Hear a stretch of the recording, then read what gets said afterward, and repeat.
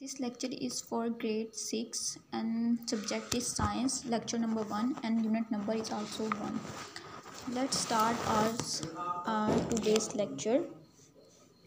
हम अपने last lecture में डिस्कस कर रहे थे पेज नंबर 7 से problem number 1, problem number 2 and problem number 3. जो हमने फार्मूलाज जो बेस हमने इन प्रॉब्लम्स में यूज़ की थी वो सेम हम यहाँ पर भी यूज़ करेंगे. तो हम देख लेते हैं फर्स्ट वाली problem. What is average mass of one nail if 50 nails have 200 mass of 200 ग्राम. अगर एक हमारे पास 50 नेल्स हैं, उनका जो है वो मास 200 ग्राम है, तो एक नेल का मास कितना होगा. ये जो है मैं आपको दिखा देती हूँ. प्रॉब्लम नंबर 1 जो हमने की थी उसके ऊपर हमने ये किया था. ये प्रॉब्लम नंबर 1 है हमारी. तो इसमें हमने क्या किया था, सिंगल राइस ग्रेन का जो मास फाइंड करना था, विच इज़ वेरी डिफ़िकल्ट. तो हमने क्या किया था कि हमने 100 राइस ग्रेन्स लिए थे. उनका जो इलेक्ट्रॉनिक बैलेंस की मदद से, दिस इज़ इलेक्ट्रॉनिक बैलेंस, इसकी हेल्प लेके हमने उसका मास फाइंड किया था. तो वो था 20 ग्राम आया था. तो हमने 20 ग्राम्स को जो total number of rice grains हमने लिए थे वो 100 थे, उससे हमने डिवाइड कर दिया. तो हमारे पास सिंगल राइस ग्रेन का मास आ गया था. सेम यही जो बेस है वो इसके ऊपर यूज़ हो रही है. तो हम इसका सलूशन देख लेते हैं. सलूशन में हमारे पास यही है कि एक सिंगल नेल का जो मास फाइंड करना बहुत मुश्किल होता है. तो उसके सिंगल मास, तो उसके लिए हम क्या करेंगे, हम 50 नेल्स लेंगे. 50 नेल्स का इलेक्ट्रॉनिक बैलेंस की मदद से जो है वो मास फाइंड करेंगे और उसको डिवाइड कर देंगे total number of nails taken. तो इसका जो गिवन डाटा उसके हमारे पास है वो है कि हमारे पास जो है 50 नेल्स का मास कितना है, 200 ग्राम्स. और उसका 1 नेल का मास फाइंड करने के लिए हम क्या करेंगे, हम लोग 200 ग्राम्स को 50 से डिवाइड कर देंगे, जो कि 50 हमारे पास, अगेन बता देती हूँ, 50 हमारे पास टोटल नंबर ऑफ़ नेल्स हैं. तो हमारे पास मास ऑफ 1 नेल आ जाएगा 4 ग्राम हमारे पास इसका आंसर आ जाएगा कि एक नेल का जो ग्राम मास होता है वो 4 ग्राम होता है. और ग्राम हमारे पास मास का यूनिट है. तो हम सेकंड देख लेते हैं. सेकंड है, अ cork floats in water, suggest how you could find the volume of N irregular piece of cork. तो हमारे पास है कि एक जो कॉर्क है वाटर में फ्लोट कर रहा है, तो उसका हम लोग कैसे फाइंड कर लेंगे. अब जब हम ये लेक्चर पढ़ रहे थे तो मैंने आपको टू टाइप्स की जो हमने शेप्स पढ़ी थी, एक रेगुलर शेप और इरेगुलर शेप. रेगुलर शेप क्या थी कि उसके कॉर्नर्स बने हुए थे. उसका पता चल रहा था कि इसकी लेंथ कितनी है, इसकी विड्थ कितनी है, जिसकी मदद से हम उनको मल्टीप्लाई करके हम उसका वॉल्यूम निकाल सकते हैं. तो वो इरेगुलर शेप थी. जैसे स्क्वायर हमारे पास रेगुलर शेप है और हमारे पास जो ट्रायंगल है वो भी रेगुलर शेप होती है. लेकिन अब इरेगुलर शेप क्या है, हमारे पास उसका कोई इरेगुलर शेप हमारे पास ये होती है कि उसके कोई कॉर्नर्स नहीं बने हुए, उसकी कोई शेप की समझ नहीं आ रही है, हमारे पास कोई लेंथ नहीं है, उसकी कोई विड्थ नहीं है, हम उसकी एक्यूरेट फाइंड कर सकते.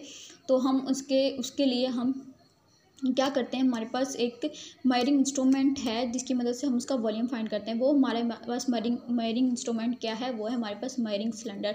हम इसमें एक तो मेजरिंग सिलेंडर यूज़ करेंगे, दूसरा हम इसमें स्पोज रीडिंग लेंगे, क्योंकि यहाँ पे हमारे पास रीडिंग नहीं दी हुई है. तो इसका पूरा सॉल्यूशन अच्छे से जो है इसको समझने के लिए हम इसकी स्पोज रीडिंग ले लेंगे. अब हमारे पास आ गया है, ये हमारे पास इसकी डायग्रामेटिक एक्सप्लेनेशन है. इसमें हमने क्या किया है कि हमने एक मेजरिंग सिलेंडर लिया है. उस मेजरिंग सिलेंडर में हमने वाटर ले लिया और उस जितना वाटर लिया है उसकी हमने इनिशियल रीडिंग फाइंड कर ली है. वाटर हमारे पास आया 20 क्यूबिक सेंटीमीटर. अब क्यूबिक सेंटीमीटर जो है वॉल्यूम का यूनिट है. तो हमने फिर क्या किया, जो कॉर्क है उसको हमने वाटर के अंदर डाल दिया. जब हमने वाटर के अंदर उस कॉर्क को डाल दिया तो उसका जो लेवल है वाटर का थोड़ा सा बढ़ जाएगा. अब जो वॉल्यूम का लेवल, वाटर का लेवल बढ़ा है, थोड़ा सा वॉल्यूम ऊपर गया है, तो उसको हम नोट कर लेंगे. वो हमारे पास आ जाएगी फाइनल रीडिंग. फाइनल रीडिंग हमारे पास 25 सेंटीमीटर क्यूबिक है. अब उस फाइनल रीडिंग से हम लोग अब यहाँ पे हमारे पास न्यूमेरिकल सॉल्यूशन में क्या है कि हमने सबसे पहले वॉल्यूम ऑफ वाटर लिया. जो हमारे पास इनिशियल रीडिंग है वो आई है 20 क्यूबिक सेंटीमीटर. अब दूसरा हमारे पास है volume of water plus cork. ये वो वाला है जब हमने वाटर में कॉर्क को डाल दिया था और फिर हमने रीडिंग नोट की थी फाइनल रीडिंग. तो वो हमारी थी 25 सेंटीमीटर क्यूबिक. क्यूबिक सेंटीमीटर बोल दें या सेंटीमीटर क्यूबिक एक ही बात है, या cm क्यूब बोल दें। तो अब सेकंड हमने क्या फाइंड करना है, हमारे पास हमने फाइंड करना है वॉल्यूम ऑफ कोर। उसका फार्मूला हमारे पास क्या है कि volume of water plus core, core minus volume of water, मतलब final reading minus initial reading. ये इनको हम टेकिंग डिफरेंस भी कहते हैं, कि मतलब हमने डिफरेंस टेक किया है। टेकिंग डिफरेंस क्या होता है कि फाइनल रीडिंग से हमने इनिशियल रीडिंग को माइनस किया है। तो हमने फाइनल रीडिंग को पहले रखा, इनिशियल रीडिंग को बाद में रखा, तो हमारे पास उसका आंसर आ गया 5 क्यूबिक सेंटीमीटर। इसका इसका मतलब जो हमारे पास कॉग था जिसका हमने फाइंड करना था, वो हमारे पास 5 क्यूबिक सेंटीमीटर है। ये इसका आंसर है। और ये आप देख लें, हमारी जो प्रॉब्लम नंबर 2 है, यहाँ पर डायग्राम भी बनाई हुई है, और प्रॉब्लम नंबर 2 में जो हमने सेम किया था वही यहाँ पे सेम यूज़ किया हुआ है, क्योंकि यहाँ पर भी हमने इरेगुलर शेप का वॉल्यूम फाइंड किया था, और यहाँ पर भी हम लोग यही कर रहे हैं।